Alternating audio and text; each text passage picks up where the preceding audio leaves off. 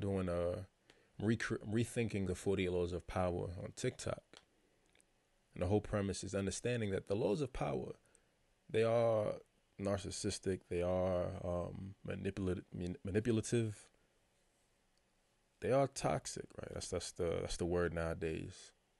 But they are beneficial, right? If you restructure some of the language, all it is not letting other people take advantage of you, not being a sucker, not being a mark. That's all it is. 48 laws of not being a mark. 48 laws of not being a doja. 48 laws of not being a herb. It's all the same thing. It's just different language, so we fault it. And granted, again, some of the language is manipulative. So I'm rethinking it and angling it toward creatives. Right? Part of being creative is the social contract. It is the individual contract that you make with yourself, that you will honor yourself and that you will provide and express yourself. It's twofold. You're doing it for yourself, you're doing it for other people. Whatever it is, right? Anything you create that you're presenting, you're doing it for other people as much as you're doing it for yourself. And that's what some of the value has to be. It can't just be for self. It can't just be for self.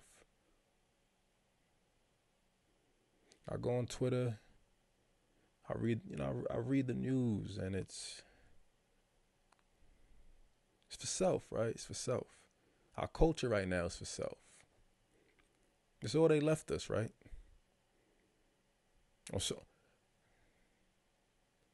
So many levels, this is all they left us.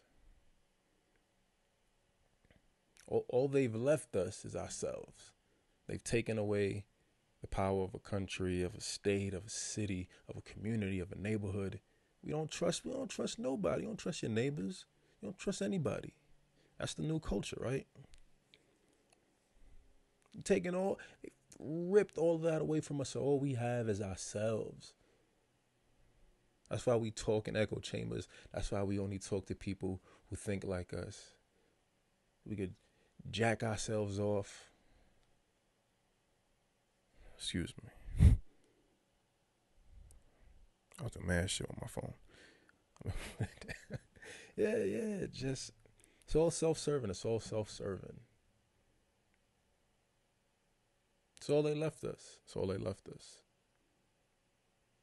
That's why there's so many of us doing it, right? So many of us out here creating content. It's the only way to survive. Some people are doing it for the narcissism, right? Some people are doing it just for attention. Some people are just doing it for their ego. But there's also a whole beautiful, I'm not saying in a judgmental way, but a whole beautiful side that's doing it for creativity, for passion, for art, for the human experience, for growth.